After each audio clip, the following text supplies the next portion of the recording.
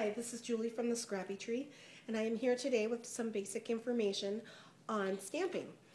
Some kinds of stamps that are out there and some things that might help you if you're looking to start that crafting venture for yourself.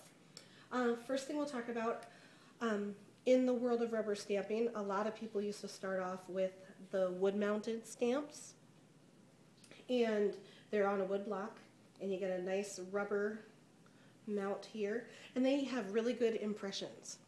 Very good. And a lot of people started out that way. Now not so much, but one thing to know about wood stamps, they're still available and they do a really good impression. Another type of stamp that is out there are the clear stamps, or clings, and they come in various different forms, but they're like a very thin, flimsy little acrylic kind of stamp. And you use blocks for these, which come in different sizes and shapes, and you put your stamp on it. And what's nice about those then is if you're doing a project, you can actually see what you're doing. You can see where you're stamping, and then if you make a mistake, you can always kind of go back in and see where you need to fix it. With a wood stamp, you cannot do that. Okay, you can't see through it. Now, they can kind of come in cases. Some companies, such as this one from Paper Tray Ink, you have to put them in the case yourself and label it yourself. Others come in a little package like this, and this is from My Mind's Eye.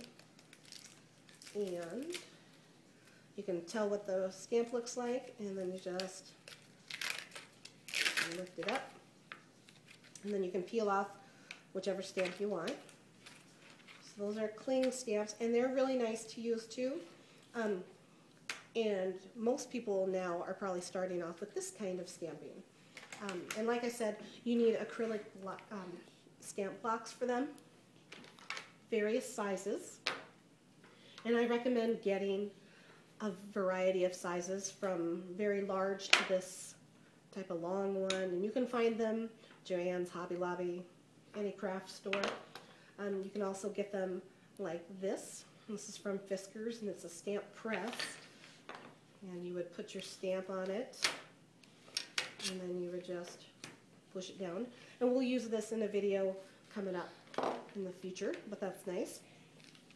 Another set of stamps that, similar to the wood-mounted, would be cling. These are called cling stamps.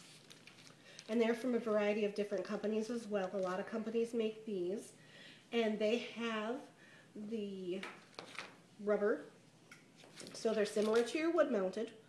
The only thing is that they'll have a clear back, and you can stick them on your blocks, and then you'll stamp.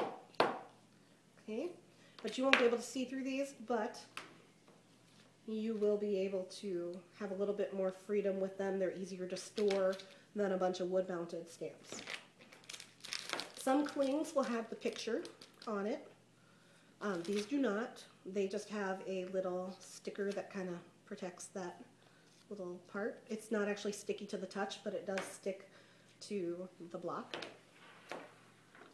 Okay. So again, those are clings. And they have rubber, but they stick to the blocks. And these are really nice because you get the wonderful clear impression that a wood-mounted stamp gives you without the bulky storage.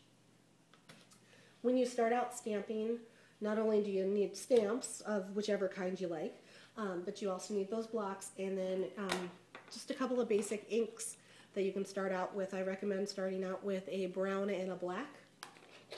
And we're going to talk about, in our next video, the different types of inks that there are and why you would choose certain inks. So that's our next video, but this first one in the series is just a little bit about stamping, just kind of what stamps are out there. And I recommend, try, see what you like. The wood-mounted stamps are going to be easy to find as well. Hobby Lobby always has a bunch. This one in particular was $11.90. One thing you'll notice with wood-mounted stamps, this one stamp is $11.90, but this whole set of the clear stamps from My Mind's Eye was only $6. So there's a difference in prices. The wood-mounted is going to be a little bit more, and you're not going to have, 12 or more stamps in a set. You're just going to have the one. So something to look at the next time you go to the store. I hope this helped, and we'll see you next time for the inks. Mom.